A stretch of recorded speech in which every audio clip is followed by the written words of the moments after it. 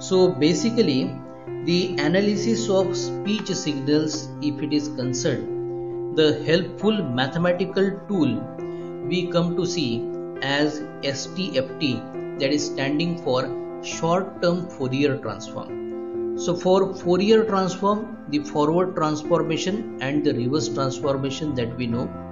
So forward transformation is getting the signal information represented instead from time domain or spatial domain to the frequency domain, which is obviously most of the time referred to as Fourier domain because of the popularity of the Fourier tool here.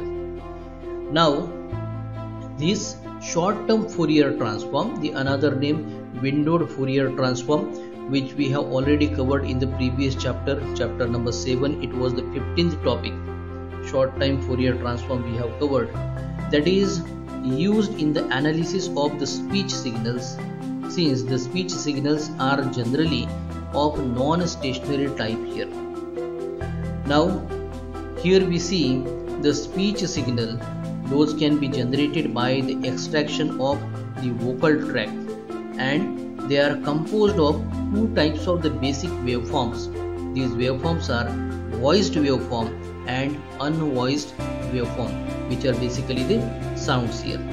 So let us see here the typical speech signal, how it looks. This is a person, and if he is talking, you see such a signal here. Now the plot of this particular signal is for the amplitude axis to be the vertical axis, and the horizontal axis when the time as a parameter is taken here, and the measurement of time is there in terms of the milliseconds. Here you can see the markings from 0, 5, 10, 15 and so on up to 40 here. So now to see what we have discussed on the previous slide, you see the signal here at the middle, there it is high amplitude level as compared to the other local regions of this particular signal. So in this much of the period you can conclude that the person has not started actually talking, whereas in this particular portion the person has completed his talking here. In this much of the portion, this is what the information that can be recorded when this person is talking here. So you can see that there are two components. One is the voiced component and another is unvoiced components, that is a kind of noise. So these little bit of fluctuations that you see in this particular regions are added on the entire signal here.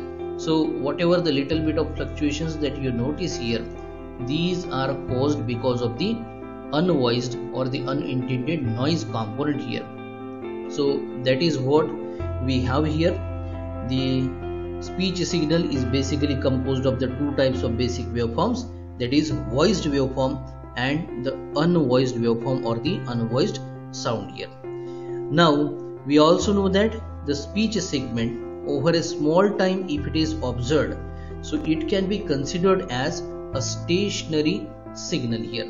Because of the non-stationarity, we are not directly utilizing Fourier transformation over it, but we are preferring the short time Fourier transformation, which is also called as the windowed Fourier transform. Now the use of windowed Fourier transform, also known as short time Fourier transform, mean what? It means the application of the discrete Fourier transform that we have learned to the speech segment for a very short time here. So this can provide the reasonable representation of the frequency domain characteristics of the speech in the limited time interval here. That is why for the speech analysis it is quite recommended for using the windowed signal for the Fourier analysis. So what we can do, we take the original speech signal, we multiply it with a certain window, and whatever the intermediate result we obtain as a multiplication of the window and the original signal, that is further fed to processing with discrete Fourier transform, in short, which is called as short time Fourier transformation or windowed Fourier transformation here. Now while we have application of these mathematical tools, the Fourier transformation, the length and the shape of the window selected are really very critical issues here. Now, the function of the window in general, that is denoted by W of n, is basically to have extraction of the portion of the signal for the analysis purpose, and also to ensure that the extracted section of the original signal, that generally we denote by x of n, is approximately stationary in the time span. Now, at the end, the window length, that can in general be denoted by capital R, should be small here.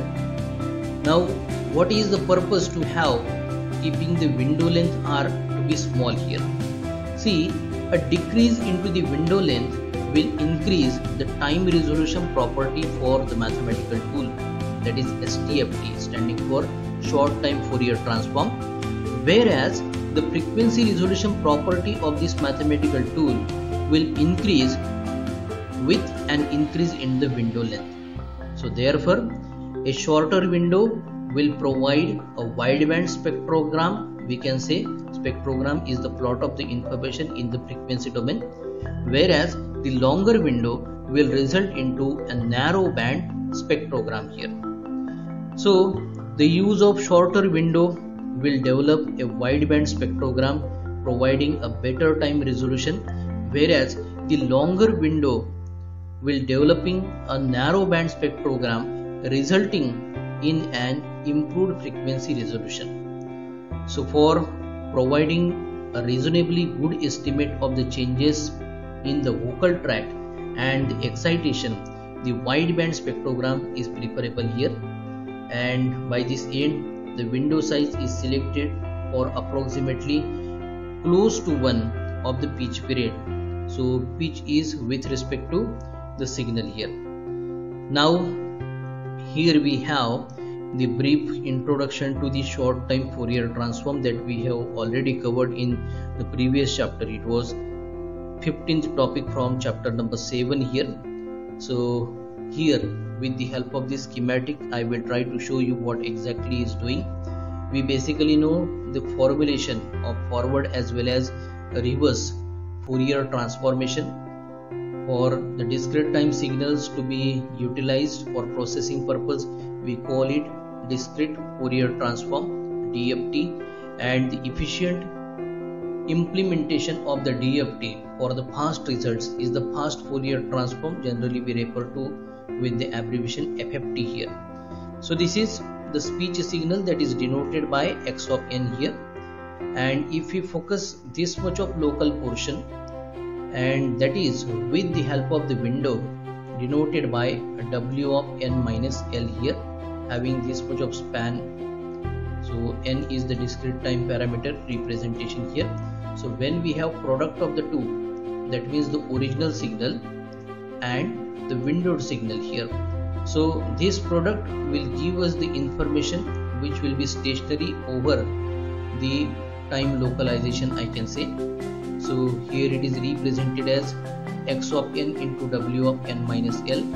When we perform it with the help of fast Fourier transformation, the corresponding result can be plotted here, that is shown as with the help of the magnitude plot mod of capital X of k comma L here, and here it is the corresponding plot. With the help of this information we can find more details.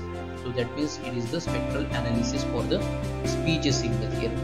Now there are a variety of windows available, so depending on the application we can select any of the windows here. I have few of the selected options to show with you. So here we have the plain rectangular window as we have seen in the previous slide, then the use of Hamming window, and then the use of Blackman window. So the windows are shown in discrete time domain by W of n, and if the individual windows are performed with the Fourier transformation, the corresponding representation as you see with the mod here, these are the magnitude plots. So mod of capital W suffix capital N of omega, omega being the angular frequency, we have all this particular information here.